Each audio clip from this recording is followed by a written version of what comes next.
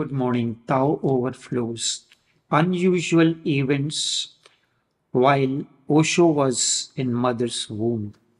जीवन सुमन बन नैनों में अश्रुली जीवन सुमन बन नैनों में अश्रुली तेरी हम वंदना करें जीवन सुमन बन नैनों में अश्रुली मुक्त हृदय से मनवीणा झनकारती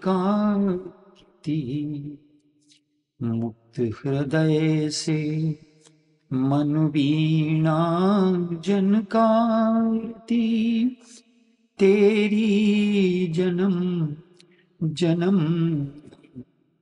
अर्चना करे जीवन सुमन बन नैनों में अश्रुली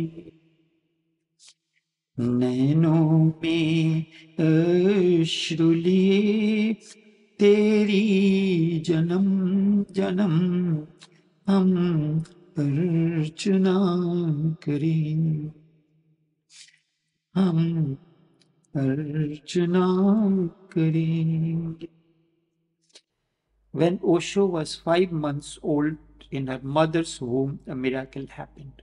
She was going from her husband's home to father's home. It was rainy season. It is customary in India for the first child to be born at the home of the mother's father. So although it was rainy season and very difficult, no roads, she had to go riding a horse as soon as possible. If she had waited longer, then it would become more difficult. So she went with one of her cousins. Along the way, a river Narmada was to be crossed. The river was in flood, and when they reached, the boatman saw the mother pregnant and asked mother's cousin about the relationship. He was not aware that it would put him into trouble, so he simply said, "We are brother and sister." The boatman refused, saying, "I cannot take you because your sister is pregnant and you are not two instead three." In India, and there is an old custom, perhaps it started during the time of Krishna, that one should not travel on waters, particularly in a boat with one's sister's son. There is a danger of boat sinking. The boatman said, "What is the guarantee that the child in the womb is a girl, not a boy? If it is a boy, I won't take the risk because it is not a question of my life. Instead, it is a question of 60 other people who are in the boat. Either you come or your sister can come. Both I will not take." On both sides there were hills and wild forest, and the boat used to sail only once in the morning from this side to the other side, and in the evening it will return. This was a daily routine. So for 3 days they continued to ask, continued to beg him, saying that she was pregnant and he should be kind. He said, "I cannot help. This is not done. If you can give me a guarantee that this is not a boy, I can take you. But how can you give me a guarantee?" For 3 days, the two stayed in the temple nearby. In that temple also lived a saint who was very famous in those days. And around the temple, he has a city was risen, and he was known as a Saint Sai Baba, not the Sai Baba of Shirdi, but they were contemporaries. Finally, the mother had to ask the Sai Baba, Can you do something? For 3 days we have been here and I am pregnant. My brother has told the boatman that he is my brother and the boatman will not take us in the boat. Now, unless you do something or say something to the boatman, we are in a fix. What to do? My brother cannot leave me alone. I cannot go alone to the other side because on the both sides there are hills and deep forest. So at least for 24 hours, I have to be alone. Osho says he has never met Sai Baba, but in a way, I have met him. I was 5 months old. He just touched the mother's belly. My mother said, "What are you doing?" He said, "I am touching the feet of your child." The boatman saw this and said, "What are you doing? You have never touched anybody's feet." And Baba said, "This is not anybody. You are a fool. You should take them to the other side. Don't be worried. The soul that is in the womb is capable of saving thousands of people. So don't be worried about your 60 people. Take her." Osho's mother became aware that she was carrying someone special in her womb. Osho says, as far as I understand, Sai Baba was a wise man. He really fooled the boatman. There is no miracle. There is nothing. And boats do not sink just because somebody is traveling with sister's son. There is no rationality in the idea. It is just absent. Perhaps sometimes accidentally it may have happened and then it became a routine idea, a tradition. Osho says, my own understanding is that because during the time of Krishna's, his mother's brother was told by the astrologers that one of the children of your sister will kill you. He kept his sister and brother-in-law in prison, and she gave birth to 7 children, 7 boys, and he killed each one of them. The 8th was Krishna, and when, of course, God is born, the locks of the prison opened up and the guards fell asleep, and Krishna's father took the child out.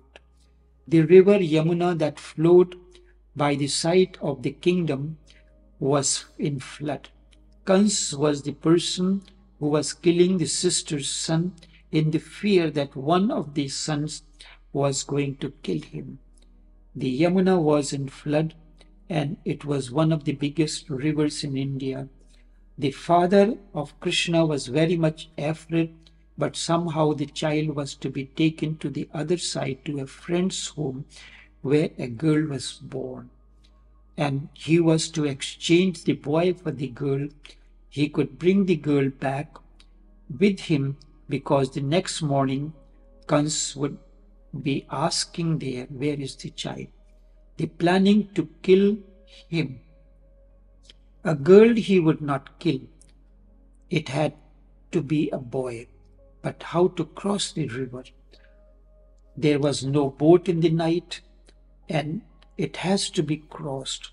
But when God can open the locks without keys, without anyone opening them, they simply opened up and doors opened up and guards fell asleep that God could be taken out. So he put the child in a bucket on his head and passed through the flooded river. Something like that had happened to Moses when the ocean parted. This time it happened in an Indian way. It could not have happened to Moses because the ocean was not Indian. Instead, it was a river.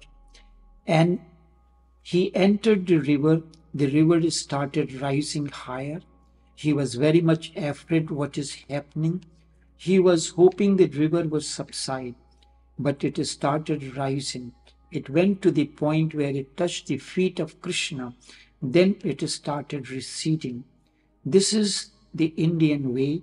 It cannot happen any other way. How can river rise to such a point when God is born and passing through her? Just giving way is not enough, not mannerly. So it rose and touched the feet of Krishna before it started to recede. Since that time, there has been an idea that there is a certain antagonism between a person and his sister's son because Krishna killed his uncle, mother's brother Kans. The river was crossed, it subsided, it favored the child. Since then, rivers are angry against the uncles of the child, all the rivers in India, and that superstition is carried even today. Osho told my mother, one thing is certain, that Sai Baba must have been a wise man and he had some sense of humor, but she won't listen. And it became known in the village what had happened. And to support it, after 1 month, another thing happened in life. There are so many coincidences out of which you can make miracles. Once you are bent upon taking a miracle, then any coincidence can turn into a miracle. After 1 month, there was a great flood again, and that was in front of my mother's house. It was rainy season. Across the narrow road, there was a lake, and the flood water started rising, and the road was covered and became like a big river. And the road was completely filled with water like a river, and it almost became oceanic. As far as you could see it, it was water all around.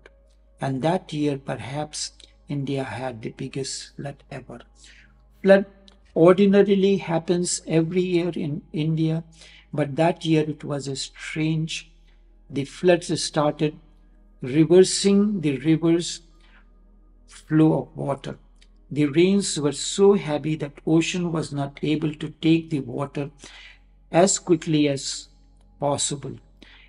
So the water at the ocean front was stuck. It started flowing backward, where small rivers fell into the river, and big rivers were not able to take extra water in them. Osho says, I have never seen it, that one also I missed, but my mother says that it was a strange phenomenon to see water coming upwards, and it started entering the house. It entered the house. It was a two-storied house. The first floor was completely submerged in water. Then it started reaching the second floor, where in order to save themselves, everybody sat on a bed. And that is the highest point. And because she thought, if Sai Baba is right, then something will happen, and it must be a coincidence that water came up to the level of my mother's belly and started receding. These two miracles happened before I was born. So I have nothing to do with them, but they became known when I was born. I was almost like a saint in the village. Everybody was so respectful. People were touching my feet, even the older ones. I was told later on that whole village has accepted me as a saint. Enough for now.